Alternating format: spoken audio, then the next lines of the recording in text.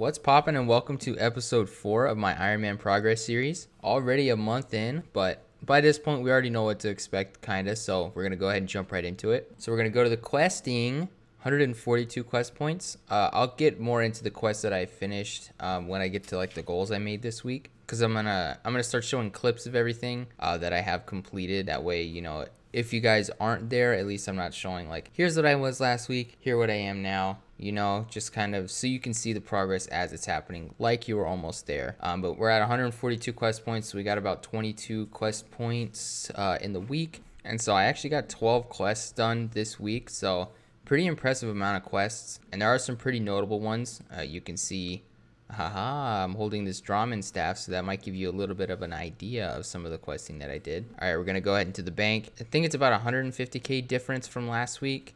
Not too many things are different. Cash stack's looking way lower than last week. I actually don't have a kitten anymore. I have a cat, which means I can do rat catchers, and when I get to the recipe for disaster, I'll have that. Or I'm fishing and cooking just like I said I would be.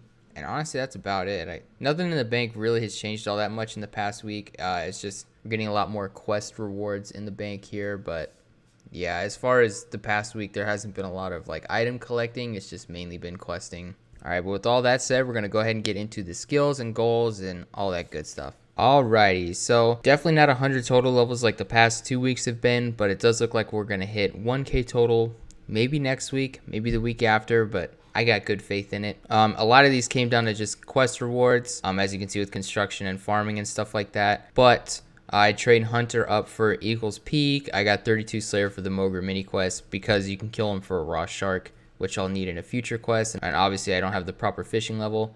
But as far as the skills go, it was pretty much just came down to quest rewards and trying to pick, you know, the XP rewards as favorably as I can. I try to put as many into Herblore as possible, but a lot of the quest rewards right now are like level 30 and up, so I really need to buckle down, get those last 4 Herblore levels, and then maybe we'll see that start going up quite a bit. As far as that, just happy that nothing else is level 1 anymore, but that pretty much wraps up the skills for the week. Big differences, some not too big differences. All right, now let's look at some of the highlights for the past week. Okay, let's get ready for some hype stuff. So this is me getting 32 Slayer for the Mogre mini quest this week. And now we got me completing Lost City, one step closer to those fairy rings. Really, really awesome. And here I found out that I can't stream and record a video at the same time. Here's me using the fairy rings for the first time. Here we go, killing Agrith Nar.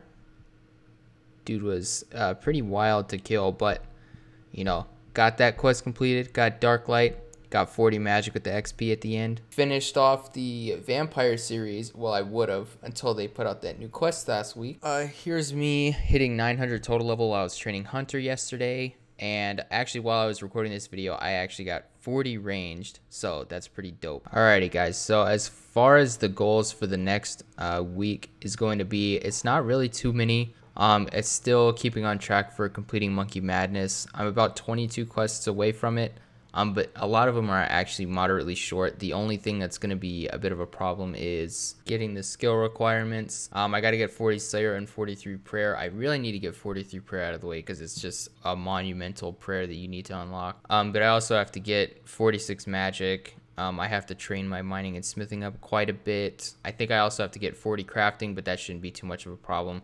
So it's just going to be stuff like that, having to try to juggle getting all the quests done and also getting the skill requirements. We're just going to try and make it work, and hopefully within the next 2 weeks I'll have Monkey Madness done and I'll be well on my way to using dragon equipment. Then we'll really start knocking out some Slayer and we'll be progressing on a high level content actually pretty quick. I think I only have 50 or 45 quests left, so it seems like a lot, but I've already done almost 90 of them, so you know, it'll really be quick. I think a lot of the ending quests that I have, most of them are really short. I haven't done the beginning of a lot of quest lines, so Quest Point Cape will get knocked out pretty soon. Obviously Monkey Madness 2 and Dragon Slayer 2, that's gonna be really rough. I don't know if I'll be finishing those, you know, within the next month or two, but we're definitely gonna try and see what we can get done. But I'm gonna go ahead and wrap up this video. Thank you guys so much for watching. Sorry that this one is kind of a bit shorter than the last two. I'm recording this video a day early because I'm going to be super busy. So there could have been a whole another day's worth of progress, but But I know next week is going to be action-packed with a bunch of crazy stuff that goes on. But thank you all for the support. Thank you for watching. My Twitch link will be in my description down below, so check that out if you're interested. Have a wonderful day, and I'll see you next Wednesday.